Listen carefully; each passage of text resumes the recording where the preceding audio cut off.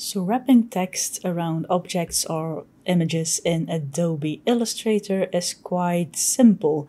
First, you have to have your object you want to use. In this case, I have an eggplant. And then we'll make a text window. Just click and drag, and Illustrator will make a lorem ipsum text itself for you. I'm going to take my selection tool and make it a bit bigger. And then in the character window, I'm going to play around a bit with my spacing of my text. I might need a bit more text. Let me just copy paste some and like this. Okay, so now I have my text window and I have my object I want to wrap the text around.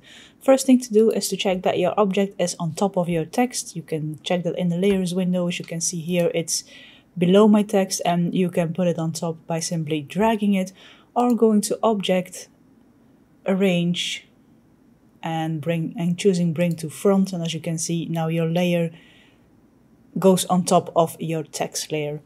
Next thing we have to do is go to Object, Text Wrap, Make.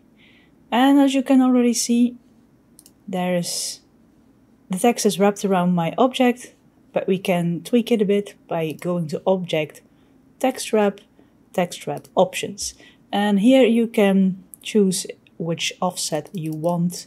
So just like in InDesign, a positive offset nudges your text away from your object. And also make sure you have the preview selected, otherwise you don't see what you're doing. But yeah, it's as simple as that really. You have an object you want to use to wrap your text around, you make your text box and you put in the text you want to use, and then you make sure that your object is on top of the text box by dragging the layer or going to Object, Arrange, Bring to Front. And then you, with the object still selected, you go to Object, Text Wrap, Make, and in the same window you can choose the options, and you can also choose to release your text wrap. As you can see, your text is now again simply behind your object. So wrapping your text around an object or an image in Adobe Illustrator. Be sure to let me know in the comments below if you like this video. Press the like button if you did. Press the subscribe button to see more of my videos. There are videos going live every Wednesday and Thursday. And for now, stay creative, and I hope to see you in the next one.